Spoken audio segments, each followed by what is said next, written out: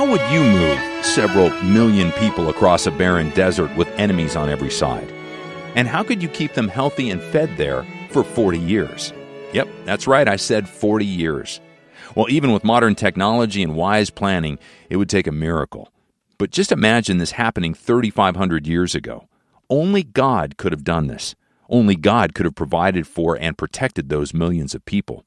And the only way He could have is through miracles, plain and simple. Welcome to Through the Bible.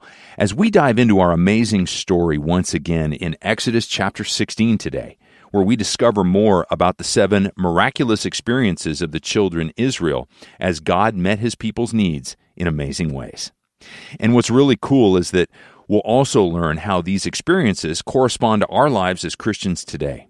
Before we dive into our study, though, we've got just enough time to enjoy a couple letters from friends on the Bible bus.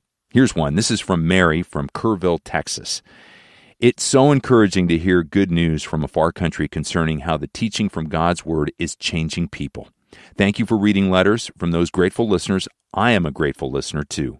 I began riding the Bible bus sometime in the late 1960s. Wow. I hopped on and off over the years and have been faithful in recent years because I can go online and catch up. My granddaughter recently showed me how to download your app on my phone. Now I can listen wherever I am. I am now over 92 years old, and I am so grateful that Dr. McGee was led by the Lord to make the Bible so understandable. What a blessing. May the Lord continue blessing this ministry until He calls us all home. Well, amen to that, Mary. Thank you so much. We're grateful for your company on the Bible bus with us. Now, here's another one. This is from Aldo. He's in Bridgetown, Missouri. On an early morning in 1999, God turned my radio to a unique-sounding Southern voice that I instantly fell in love with. I have missed very few broadcasts since that day. I traded in my morning newspaper for the Bible and news commentators for Dr. McGee. It is so much better to start the day with God than with the news. In all these years, I still struggle at times with sin, but what I have learned from the Bible and Dr. McGee is so rich and powerful that it leads my heart to joy. I wander less from the Lord because I love the sound of my Savior's voice speaking through His Word to me. Thank you so much. I will listen all the days of my life. Well, thanks, Aldo. Thanks for that encouragement. And as we pray together, let's ask that we each hear our Savior's voice as we study God's Word. Heavenly Father, would you open our eyes of understanding so that we can study today, that you'd give us just a glimpse of you at work in our lives and make us grateful, make us faithful people as well. We look forward to hearing from you, Lord. In Jesus' name, amen. Here's Through the Bible with Dr. J. Vernon McGee. We're now looking at the experiences of the nation Israel as they left the land of Egypt, crossed the Red Sea, and came to Mount Sinai. There are 7 recorded experiences that they had, and those experiences correspond to Christian experience. Now, last time we saw that they went through the wilderness of Shur. They sang the Song of Moses, but they had 3 days without water. And then when they did come to water, it was marrow, it was bitter water. And then after it was made sweet by putting a tree into it, and it's only the cross of Christ can make the bitter experiences of this life sweet and acceptable. Then we come to Elam, and that's fruitful Christian experience. 12 wells of water, palm trees in abundance. That is the thing God will bring His own to. Now we come here in chapter 16 to the wilderness of Zin, and here we have the manna and the quail, and we find that Christ is the bread of life. But now let me begin to read into this chapter here, and we're going to say something today about manna. They took their journey from Elam, and all the congregation of the children of Israel came into the wilderness of Zin, which is between Elam and Sinai, on the 15th day of the 2nd month after their departing out of the land of Egypt. And the whole congregation of the children of Israel murmured against Moses and Aaron in the wilderness. Now, they haven't been out there but about 2.5 months since they left Egypt. And they started murmuring when they came to the Red Sea. But when they crossed over, as they did, they sang the song of Moses. But it wasn't long now until they began to murmur, and you find they're going to sing the desert blues. Our commonplace word for it today is they griped, and I tell you, they were a bunch of gripers. Now will you listen? The children of Israel said unto them, Would to God we had died by the hand of the Lord in the land of Egypt, when we sat by the flesh pots, and when we did eat bread to the full, for ye have brought us forth into this wilderness to kill the whole assembly with hunger. Now, they don't mean a word of that, but they're griping. They wanted out of Egypt. They wanted to be delivered. But now that they've come out of Egypt, and they've come out into that wilderness, and they've run short of water, it's not plentiful, and they've run short now of food, and they began to complain. And they remember those flesh pots down there in Egypt, how it was. How many folk have been saved out of sin? And you have wanted to go back, haven't you? I know that there are a great many that have had that temptation. A man told me in Nashville, he said, I was a bootlegger, and I drank heavy, and he said, then I was converted. And he said, I knew wherever bootlegging joint in Nashville was. And he says, the first few months of my conversion, I wouldn't dare go by one of those places because I knew I'd go in. And he said, I look back at those old flesh pots, but he said, thank God today I hate them. And there came a day, and these people hated those flesh pots of Egypt. Now will you notice, verse 4, Then said the Lord unto Moses, Behold, I will rain bread from heaven for you, and the people shall go out and gather a certain rate every day, that I may prove them, whether they will walk in my law or not. God said, I'll take care of them. They're not going to starve to death. I'm going to lead them through the wilderness. And it shall come to pass that on the 6th day they shall prepare that which they bring in, and it shall be twice as much as they gather daily. And Moses and Aaron said unto all the children of Israel, At even, then ye shall know that the Lord hath brought you out from the land of Egypt. And in the morning, now notice this is verse 7 now, chapter 16. And in the morning, then ye shall see the glory of the Lord, for that he heareth your murmurings against the Lord, and what are we that ye murmur against us? Moses and Aaron said, Why do you murmur against us? We're just human. We can't do anything. We can't provide for you. And God has heard your murmurings. And you'll find out that the glory of God, friends, every time they murmured, the glory of God appeared. That reveals the fact that God doesn't like griping Christians today either. How many people that are Christians, and all you hear from them is a continual griping? They're complaining, fault-finding. We have people in the church. I know today a half a dozen preachers who have ulcers. And they have ulcers because they've got a few board members, or the president of a missionary society, or a choir director, or somebody in a church that is nothing in the world but a murmurer, a griper, a complainer, a fault finder. And may I say this to you very candidly, God doesn't like it, friends. If you have to murmur and complain and gripe in the church, get out and go somewhere else and give somebody else the ulcer where you go, because you'll take ulcers wherever you go. There are a lot of folk like that today, and God made it very clear here he didn't like it. Now I read on in verse 8. And Moses said, This shall be when the Lord shall give you in the evening flesh to eat, and in the morning bread to the full, for that the Lord heareth your murmurings, which ye murmur against him. And what are we? Your murmurings are not against us, but against the Lord. And friends, you ought to be very careful when you begin to gripe about things in the church. Are you really griping about that you don't like the way the preacher does? He's not as friendly as he should be, didn't shake hands with you last time, hadn't been around to visit you, and you were murmuring about it. Really isn't the reason that you're against him is because he teaches the Word of God and he represents God in your church? You're really murmuring, aren't you, against God? And may I say that sometimes we preachers murmur too. And may be that for the same reason. We better be careful we're not murmuring against God. This is one thing that God just somehow or another doesn't like. And Moses spake unto Aaron, say unto all the congregation of the children of Israel, come near before the Lord, for he hath heard your murmurings. It came to pass, as Aaron spake unto the whole congregation of the children of Israel, that they looked toward the wilderness, and behold, the glory of the Lord appeared in the cloud.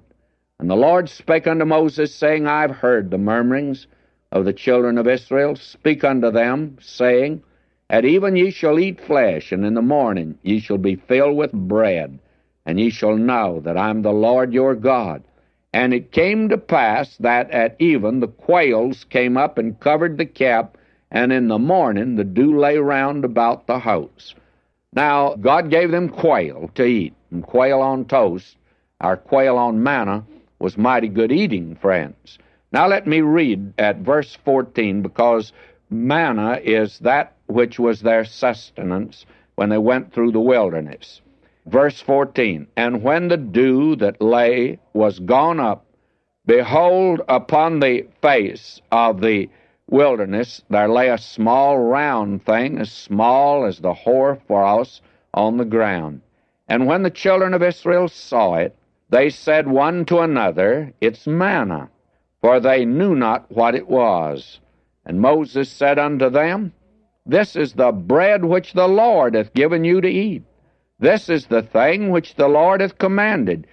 Gather of it every man according to his eating, and so on. Now we find that they were to gather it, but just enough for the day, because God would supply it every day. But of course, before the Sabbath day, they would get enough for the Sabbath, but it would not appear then. And verse 20, notwithstanding, they hearkened not unto Moses, but some of them left of it until the morning. It bred worms and stank, and Moses was wroth or angry with them. And they gathered it every morning, every man according to his eating, and when the sun waxed hot, it melted. It was to be gathered every morning, and each man was to gather it. You see, this was to be a personal experience. Now, this speaks of Christ as the bread of life, and before we go any farther, I think we should establish that, because over in the 6th chapter of the Gospel of John, the Lord Jesus said, beginning at verse 32, then Jesus said unto them, verily, verily, I say unto you, Moses gave you not that bread from heaven, but my Father giveth you the true bread from heaven. For the bread of God is he which cometh down from heaven, and giveth life unto the world. Who is the true bread? Well, manna is that which represents Christ as the bread of life, who came down from heaven to give his life for the world.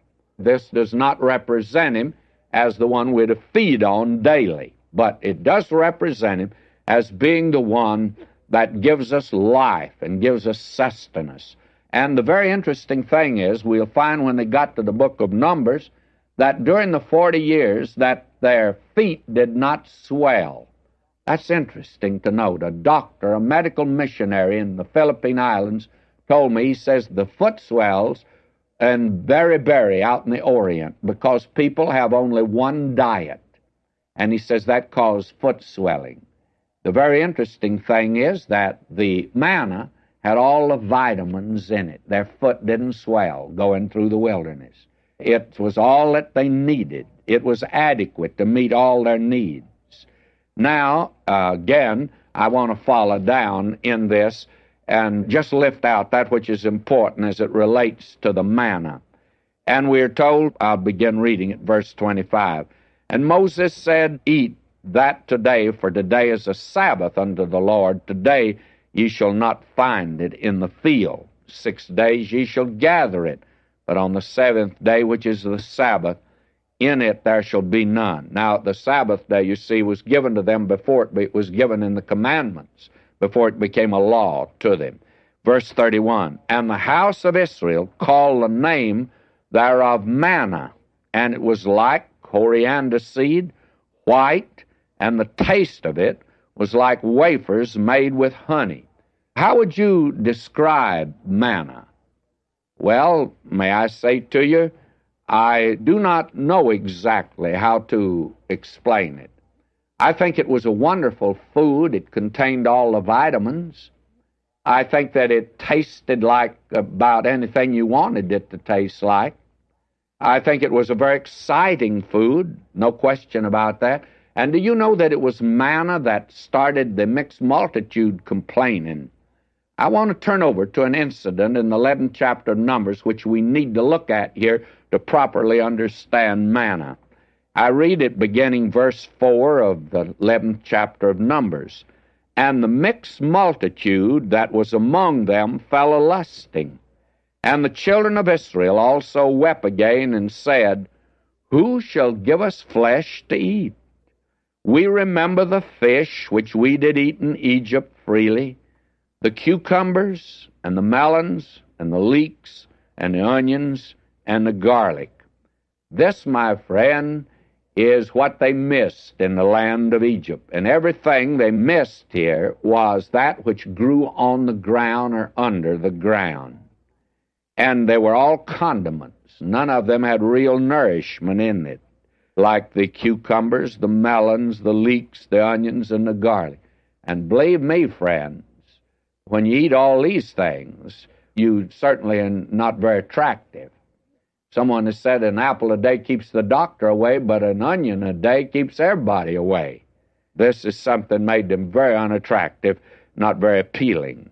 These are the things that the people of the world eat, and they do not satisfy. You can see that it's nothing in the world but condiments.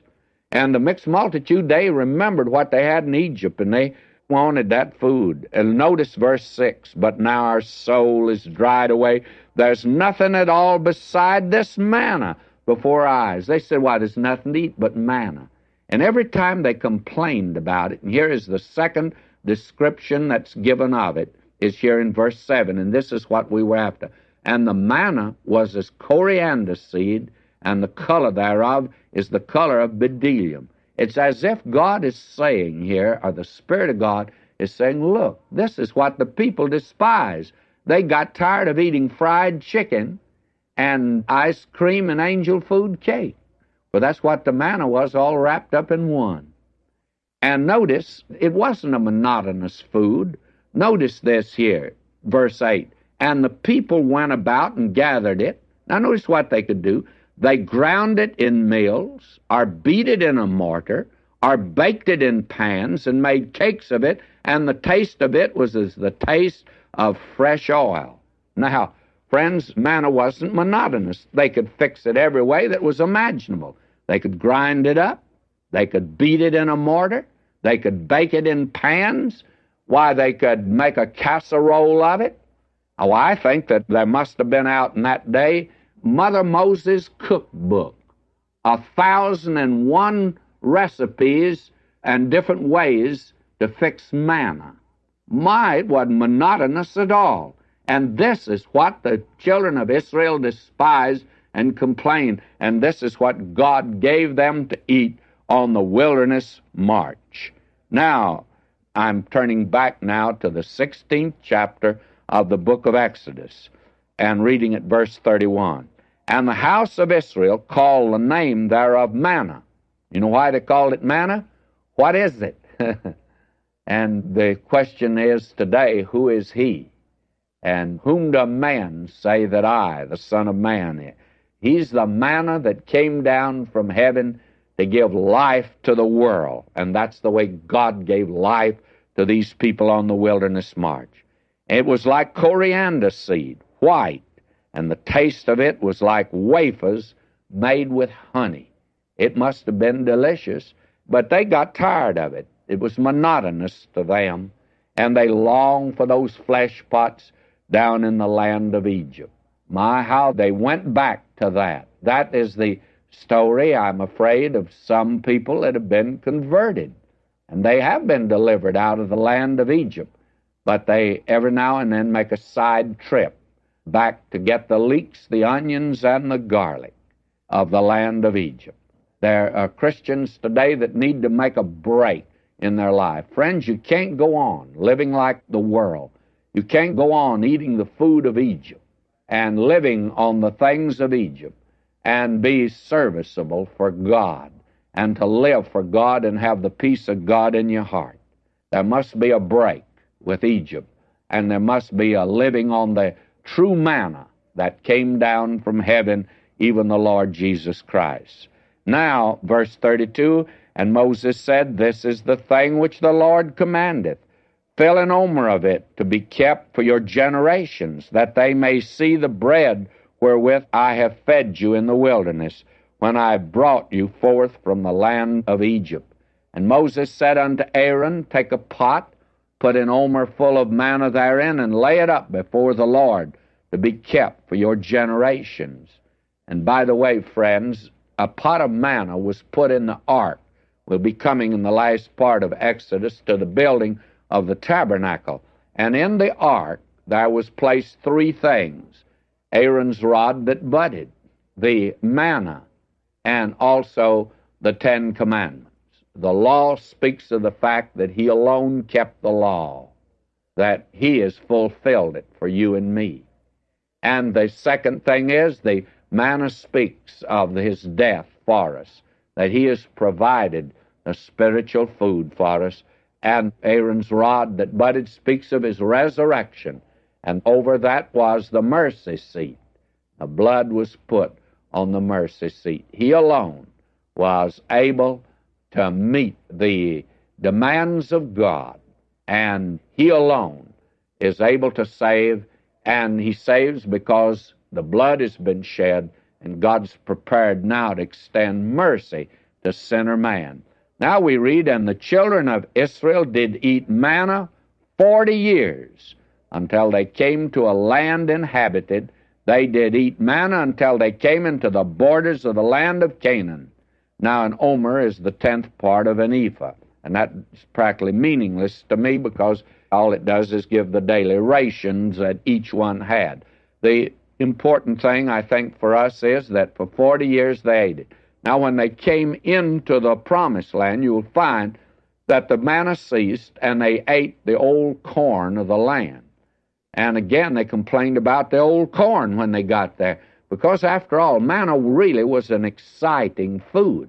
It was exotic food. But old corn is not so exciting. The very interesting thing is there are a great many people that live on experience. They've been saved, converted.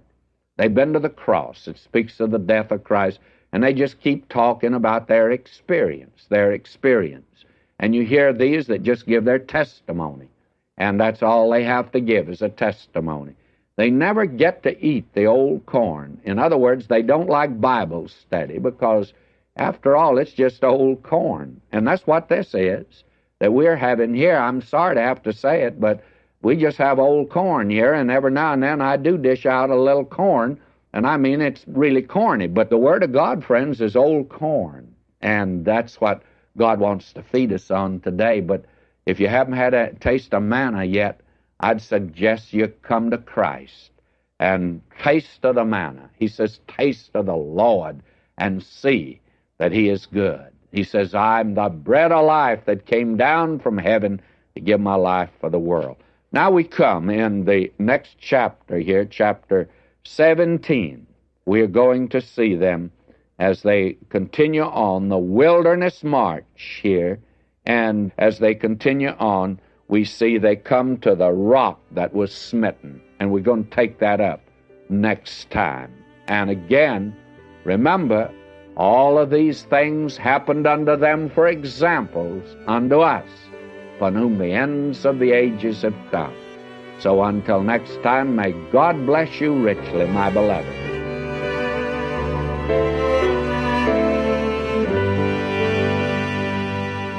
You know, Dr. McGee is right.